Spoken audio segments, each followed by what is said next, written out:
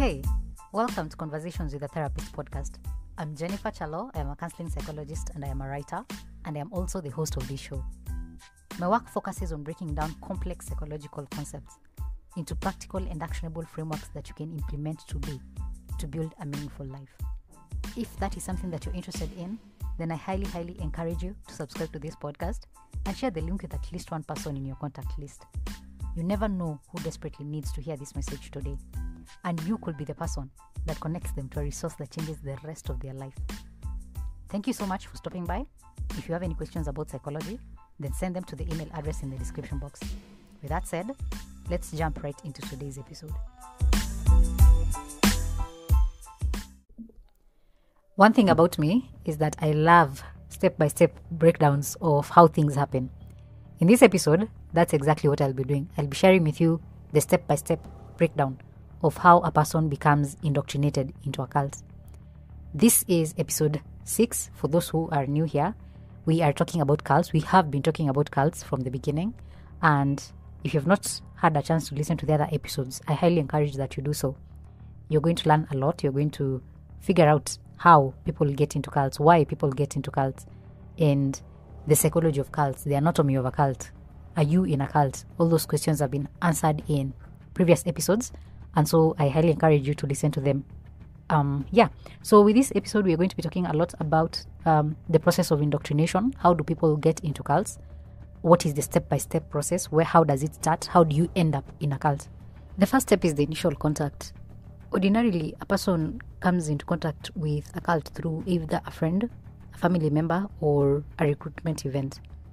Remember, as I said in a previous episode, word of mouth is one of the most effective strategies that cults and cult leaders use to recruit people to their movements. So word of mouth is very powerful. People listen to their friends when they recommend things to them. We trust those personal recommendations because we trust the people who are telling us about these things. Remember, if you are walking down the street, somebody cannot just grab you and put you into a cult or recruit you into a cult by force. You will realize that most people who have joined cults will tell you that they joined through a friend or a family member. And if it's not that, then maybe they went to an event that they were invited to by someone they knew or somebody who convinced them, sweet-talked them into going to that recruitment event. So most people we know and we trust will tell us about the movements they belong to, and that is the easiest way for us to get sucked into a cult, because we are taking information from somebody we know and trust.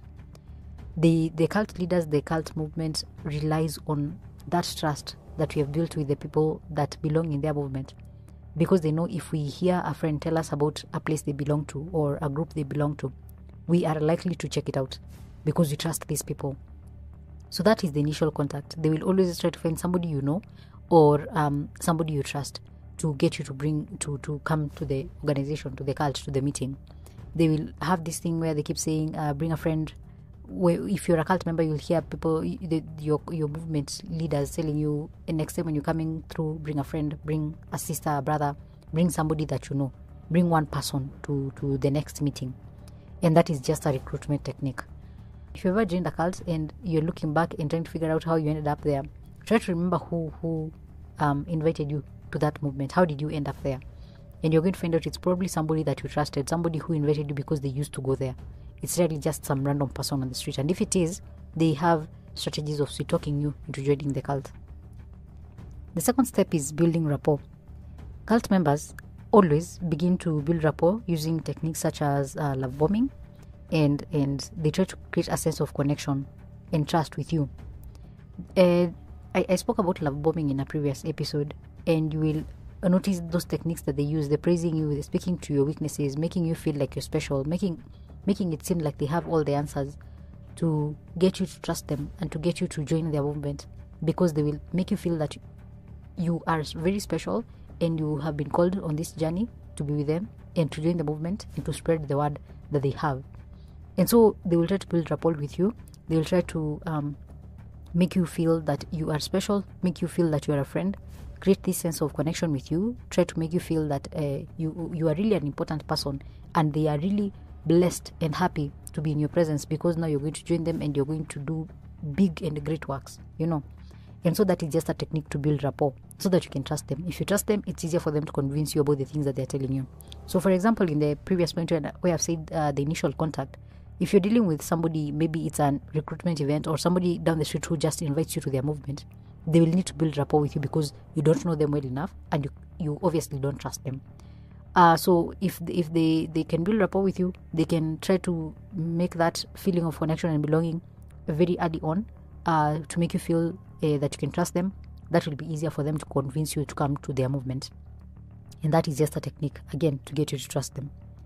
The third step is sharing of information. So cult leaders and cults in general start sharing information with you, such as their teachings, their literature, the promotional material they have that promotes their worldview and their beliefs. They will tell you about the things they are doing in the organization. So for example, again, this is not a criticism directly to any special organization or any specific organization, but for example, with Jehovah's Witness, I know they have the watchtower. This is the watchtower material, paraphernalia that they have, that they share with people.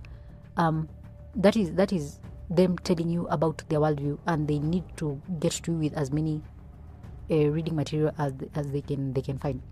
And so that is just one example. I'm not saying Jehovah's Witness is a cult. Please, JWs, do not come for me. I'm just giving an example of the fact that Jehovah's Witness have their own literature that they share with new members of the organization, the movement, the church. And yeah, so in general, a cult will always share with you the information that promotes their worldview. They will try to help you get access to videos and speakers in who speak a lot, who are vocal about the cult and the movement, people who can help you understand the movement and get you to trust and believe that the movement is good and legit and a place that you should be spending your time and energy and resources. They will ask you also to share about yourself a lot. They will ask a lot of questions about you and what you're going through. If you're struggling with something, maybe they found in a very vulnerable place, they will try to get you to speak about what you're going through. They will ask you very intrusive questions that ordinarily you would not answer, and they're trying to make you squirm. They're trying to see how far they can push. They can push you, how far they can push the agenda on you. If it's like a recruitment event, you're going to see that the agents in the event, the people now who belong to the cult, and they're the workers, let me call them the workers, the people who are getting to interact with the crowd when the speaker is on the stage. Those people will try to spot the most susceptible people and the most compliant people, and they will put pressure on them. You'll see people being called to the front. When the person on stage says, everybody get on your feet, the person who stands up the fastest, the person who seems to be very keen with that message and is complying very easily, that's the person that the agents roaming the crowd will be looking to interact with. That's the person who will be called on stage, and the person on stage will make you speak about yourself. They'll ask you very personal questions. They'll ask you things that you would ordinarily not tell strangers, things you'd not ordinarily speak about in the presence of so many people. Those are things that they will ask you, and they will tell you, you tell us about those things, just to make you squirm, just to make you feel a bit uncomfortable, just to spotlight you, to make sure that you feel that everybody is looking at you and listening to you. And that is just a strategy to make you feel that you can trust yourself. And you will notice that people who are less compliant, people who are a bit resistant when some of these things are done, like you're called up to the stage and you are resistant, that person will probably be not the person that will be called on stage. Most likely that person will be left alone, So those are all techniques. Again, another way of them sharing information is that they will invite you to come to more meetings. They will slowly start making commitments and making you make commitments on your time and your resources and labor and money, and especially resources you could be spending in other places. So when they invite you to these other meetings that they will invite you to every week, you utasikia kuna another meeting you should come to, there's outreach, we have a mission we have to do. All these things, they will never be put on times that you actually have time to do them. It will be times that you would ordinarily be spending that time with your loved ones, or on other activities that develop you or make you feel better, So for example, they can put an event on, let's say, a Saturday afternoon, a day you would probably be spending with your family members, or you're going to hang out with some friends or something. They may put something on a Sunday when ordinarily you would go to your kawaida church or go somewhere else with your family members, that's the day they will put an event so that you have to pick. You have to make a choice.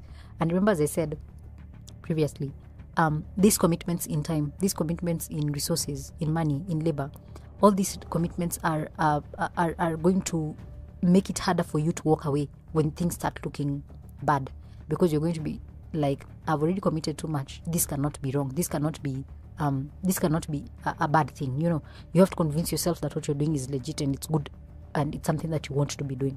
So these commitments are just strategies to make sure that you have enough material to convince yourself that what you're doing is right and proper and it is what you want. So yeah, that is how they try to manipulate you pole into making very small commitments in the beginning, and then with time, huge commitments, abandoning the people that you love and care for. They will ask you not to interact with those people. They will isolate you. And these small commitments are just a gateway. They are just a strategy used to make it easier for them to convince you in future why you need to be hanging out with them more and staying away from the other people in your life. Step number 4 is isolation, and I think I hinted on it in the previous point. So the thing about isolation is that for a cult and cult leaders in general to make you a committed follower, they need to isolate you from your friends and your family and outside influences that could make you think harder about the organization or movement you're joining. Remember, they need to control you. They need to control your behavior and your beliefs. And the only way they can do that is if they can isolate you and you don't have other people outside to bounce off ideas with, you know. So isolation creates a very fertile ground for a cult leader to create a new reality for you. They will only show you the information that confirms your biases and the biases that they're trying to sell you. They have to convince you that everything they're telling you is true. And they have to create this new reality for you and make sure that this reality aligns with the group and aligns with the cult and the beliefs of the cult, the worldview of the cult. Their interest is that you will become increasingly separated from your former life, including your friends, your family, your job, previous beliefs that you've always held, your former values. They want you to step away from those things completely, because if you're still holding on to those things, it is harder for them to convince you that their worldview is what you need to be following. So that is a strategy that they will try to isolate you. They will try to make sure that they can get you alone. They can get to your mind. They can give you information that is only limited and only confirms the biases that they have already sold you, that you do not have other people to ask questions, you to interact with, to bounce off ideas with. You don't have that because you only interact with the people in the group. You only interact with your fellow cult members. That is just a strategy. Be keen. Be on the lookout. Be on the lookout that when people start isolating you, when your movement, the thing you belong to, starts isolating you and sometimes even taking you away from your kawaida environment. Think about how Shakahola, when you read the reports, you're going to see that they said the church and Mackenzie and these people took everyone and removed them from their community within their home. They removed them from there and they took them to an isolated area deep in the forest. They took them to a forest and that is where they camped. And you could not access your friends, you could not access your family members because you were away and you were removed. You were completely isolated. So you can see this isolation tactic at play. Step number 5 is where all the action happens. If not all the action, at least most of it. It happens in step number 5, which is control. In control, I want you to have the BITE model at the back of your mind when I speak about how cults control you. So the BITE model stands for B, behavior, I, information, T, thoughts, and E, emotions. Cults and cult leaders will try to control your BITE, your behavior, your information, your thoughts, and your emotions so that they can take control over you. They can manipulate you and they can have power over you. The first aspect of control when it comes to behavior is that they will dictate the daily routines that you can have.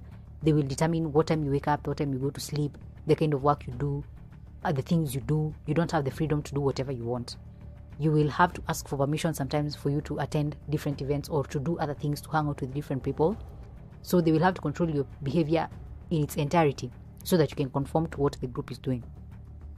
You will see that there is going to be use of rewards and punishments. I think I've mentioned this in a previous episode. The use of rewards: when you do something that the cult approves of, you're going to be rewarded in one way or another. It could be material rewards, it could be emotional rewards, it could be praise.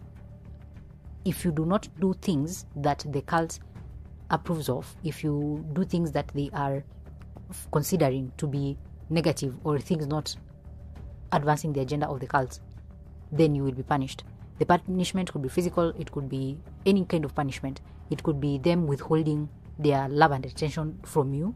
It could be them treating you differently, isolating you, keeping you away from other members of the group, just to make you feel that you're completely isolated and there's no one for you.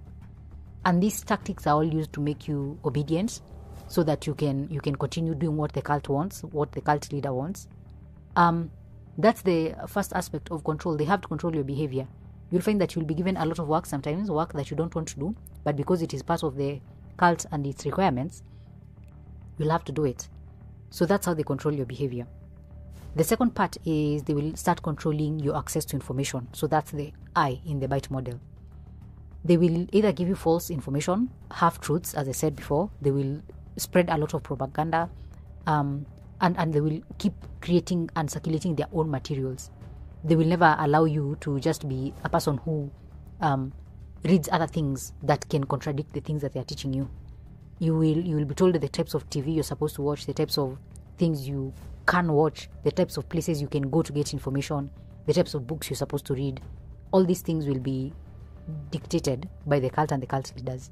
So that's how they control your access to information. There's a lot of propaganda, as I've said. Most of the things they tell you might not be true. Most of them are half-truths, and they're only geared towards confirming the things that they're telling you.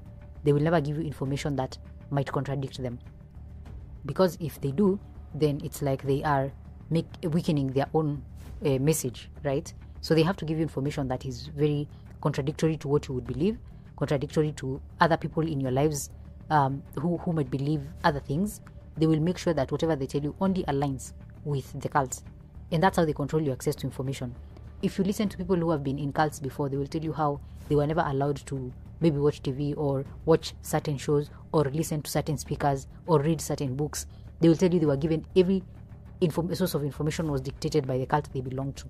So do your research in that, and you're going to find that that is like a very common thing. They have to know what information they can allow you to see, because they need to control you. They need to control your thoughts, your access to information. Sorry. The third part of this bite model is when they start controlling your thoughts. They will make you start using inside language. The narrative that you're given is going to be one that aligns with the group and the group's beliefs. You're going to be given so many all or nothings, ultimatums when you try to make a decision. They will try to show you that the group truth, the truth that is believed by the group, is the only truth, and other alternative belief systems are illegitimate, or they are false, they are evil. Other people are bad. When they tell you things, those things are wrong. Outsiders are enemies. That is how they will try to control your thoughts. You can't ask and you can't question anything. Every time you have an idea of questioning an existing practice in the cult, the cult leader will be like, you can't question that, and the group will also confirm that you can't question that, because why are you doubting? What if what you believe is wrong and what you're telling you is the only truth? So that is how they try to control your thoughts. They will use many psychological techniques, as I've mentioned before. You can listen to that episode to learn some of the psychological techniques that they will use to manipulate you and to make you change your thoughts. So think about it. They have very many techniques. They will try to shut down opposing ideas. They will try to make you not question anything, because if you question, you are a problem. Critical thinking, as I said previously, is a big problem. You're not allowed to critically think and assess things. You are not allowed to raise any doubts, because you are seen as a problem if you start raising doubt in the organization, in the cult.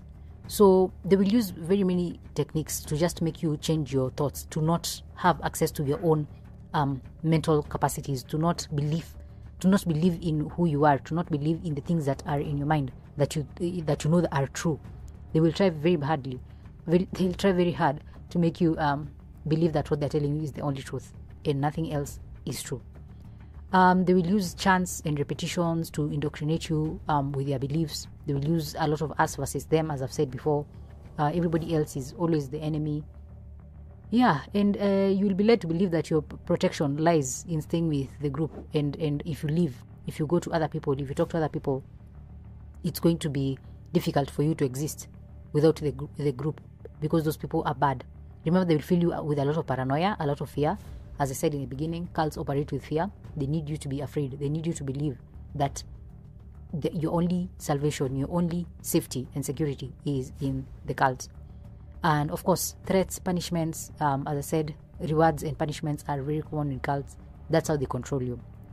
The last part of the bite model is the emotions, and they will control your emotions through phobia, again, shaming you, love bombing. Remember those techniques that I mentioned previously? They will make you feel very special and you're the chosen one, and they will praise you for your obedience, and then they will humiliate you very, very badly for your disobedience or doubt. So you've seen that even in cults, people will say how if something bad happens, they're the ones who are held responsible. They're told that it's either because you didn't pray enough or you didn't do enough for our miracle to happen, the miracle we were expecting. So there'll always be that thing for guilt tripping you with every single thing that happens that is not aligning with what the cult had in mind. They will make you think that you are a horrible sinner. A lot of the times, they will, especially with religious cults, they will try to make you believe that you are a horrible sinner, that you're not going to heaven. If you abandon the cult, you are going to go to hell, you're going to be cast away, you're going to suffer. And then they will flood you with ideas of redemption if you remain faithful and carry out the group rituals, if you continue doing what the group wants, if you continue believing in the leader. So that's how they use those two opposing things at the same time. They first make you feel horrible. They try to make you feel that you are worthless if you leave, that you're a bad person, that you're all these things. And then they tell you about how only they can help you receive redemption and salvation if only you stay around, if only you continue doing what is required of you in the group. So think about it that way. There's a lot of pairing people with other group members for accountability. You'll realize that many people who are in cults, they never walk alone. They always have somebody from the organization, even church. If it's a cult that is religiously affiliated, you're going to find that washiriki, they're always hanging out together. And these members have the duty of convincing you that whatever you're doing and the group and their beliefs, those are the right things. So they are meant to encourage you to continue believing. As I said, they will try to convince you that everything that they do, everything that they say is only the right thing. Whatever you think, whatever outsiders say is wrong. And critical thinking, highly, highly discouraged. So that is the bite model of control, and that is the fifth step of the indoctrination process. So think about when you joined whatever you belong to, whatever group you belong to. Was this ever a thing that was used on you? Did the group and the leaders of the group or movement you belong to ever use this bite model to coerce you into believing the group and doing the things that the group only wants? So think about whether they try to control your behavior, whether they try to control your access to information, whether they try to control your thoughts, and whether they try to control your emotions. Think about it that way, and let me know in the description, in the comments.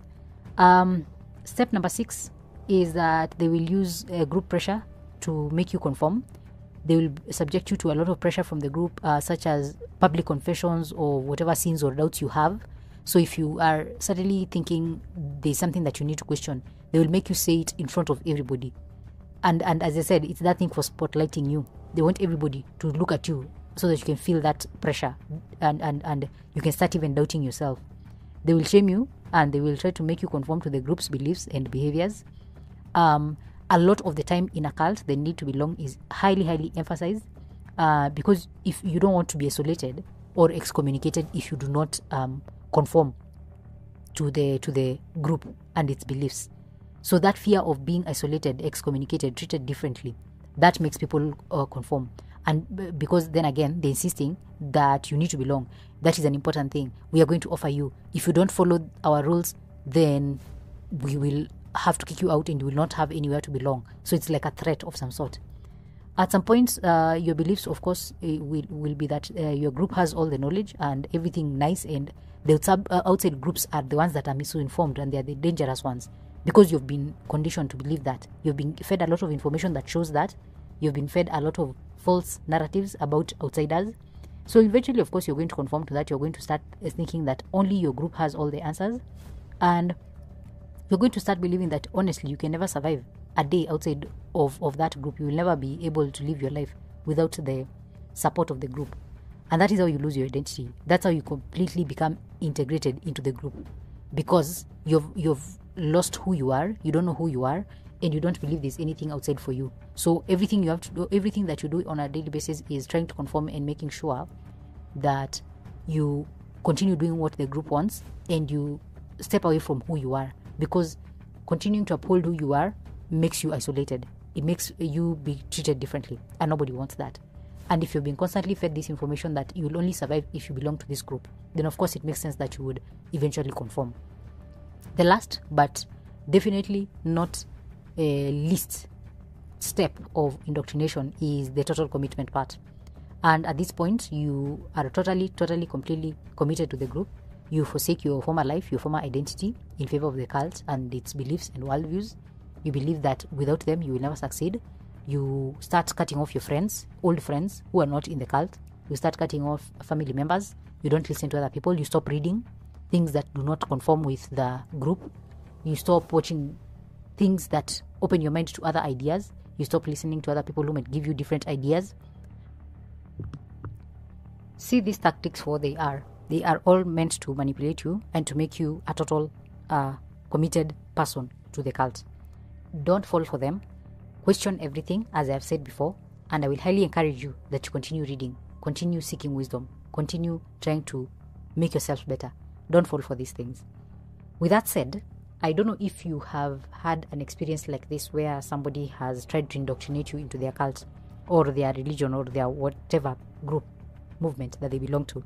And what was your experience with that? What did you do? Were you able to spot it? Were you able to notice when they were trying to control your behavior, your thoughts, your information, your emotions? Were you able to see yourself being isolated by them? And what did you do in that experience? If you are somebody who has been in a cult before, does any of this stuff sound familiar? If yes, let me know in the comments. I would love to hear your experience. In the next episode, we're going to be talking about what makes you an easy target to getting indoctrinated into a cult. And that's going to answer the question where people keep asking, is it possible for some people to never be lured into cults? Are there some people who are too smart to not be lured into a cult, and all those things? So we're going to be answering what is it that makes you an easy target for a cult or a cult leader to try to manipulate you? What do they see in you? Are there some people that they don't see this thing in and they don't approach them? Those are some of the things you're going to be answering in the next episode. I hope you've learned something from this particular episode. I hope you've learned how cults indoctrinate people, the step-by-step process. And if you have, can you leave a comment and share this episode with a friend? Let them learn.